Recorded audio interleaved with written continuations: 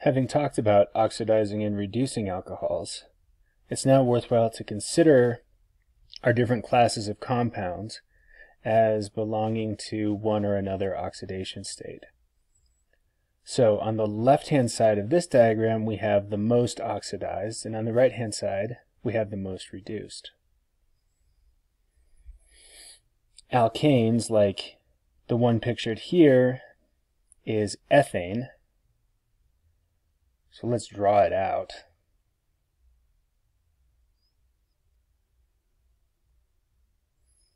And let's figure out the oxidation number of one of these carbons. So carbon gets all of the CH electrons and half of the CC electrons. That means inside that box we have 2, 4, 6, 7 electrons, and the oxidation number is 4 minus 7, or negative 3. Could we have carbon more reduced than this? Sure, in methane, where the oxidation number is negative 4. Now let's go over and look at an alkyne.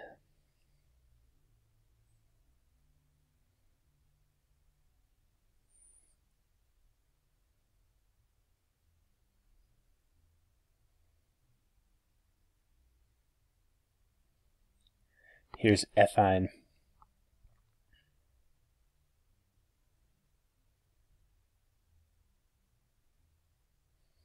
So here my oxidation number is 4 minus 5,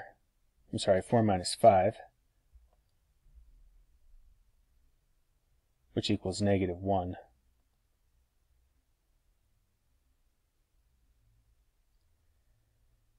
In an aldehyde,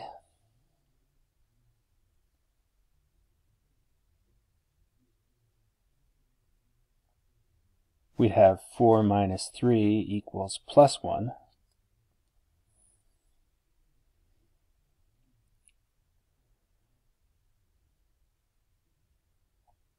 Can we be more oxidized than that? Sure.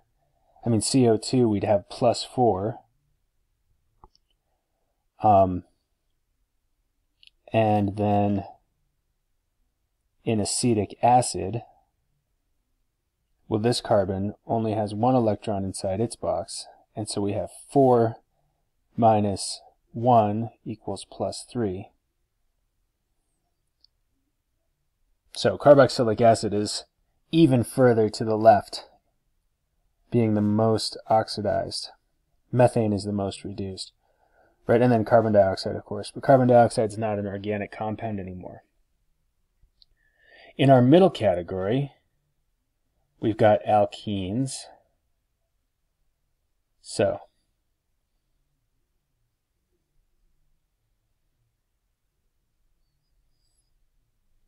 there are 6 electrons inside that box.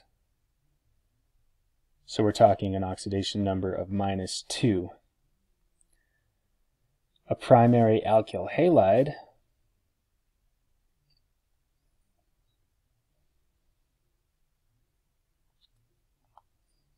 we'd have to draw in the other hydrogens, and now we'd see there are 5 electrons inside that box, so minus 1. Same with the primary alcohol.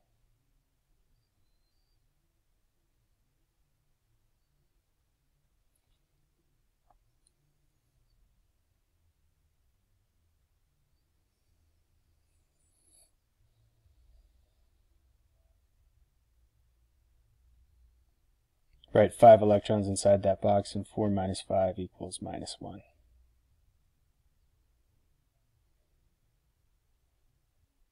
So, as we are switching between oxidation numbers, that's a bigger jump than, say, going from an alkyl halide to an alcohol, where your oxidation number stays the same.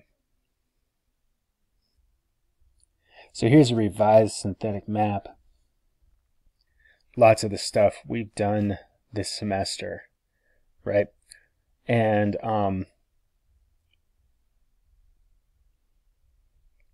the left, again, we're dealing with the most oxidized, and on the right, the most reduced. Right? We have our ways of going from an alkyne to an alkene, from an alkene to an alkane. And now we have our ways of going back as well. Alkenes have the most reactions associated with them, but we can do a lot with alkynes by the same token. An alkane to an alkyl halide, that requires radical halogenation, right? And then we have ways of going from an alkyl halide to an alcohol, right? Or from an alcohol back to an alkyl halide. The two new reactions we learned in this chapter are thionyl chloride and phosphorus tribromide. That'll take an alcohol to an alkyl chloride with thionyl chloride, or to an alkyl bromide with phosphorus tribromide.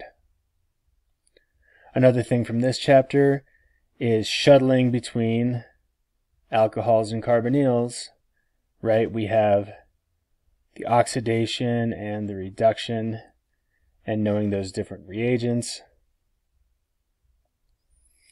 And we also have some ways of getting between alcohols and alkenes,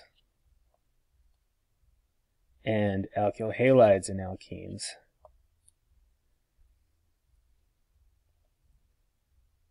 You should understand the regiochemical and stereochemical outcomes of each of these reactions, because now we can do synthesis that takes us all over this map.